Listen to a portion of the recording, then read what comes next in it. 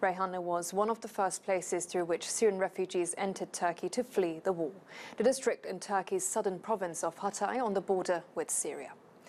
Nasir Eskiocak is linked to a terrorist group known as Al-Mukavanat, responsible for the attack. The terror organization, which has several thousand fighters in Syria, is led by Mihraj Ural and is suspected of having links to the regime's intelligence service. The bombings killed 53 people, prompting the Turkish prosecutor to demand aggravated life sentences for those found guilty.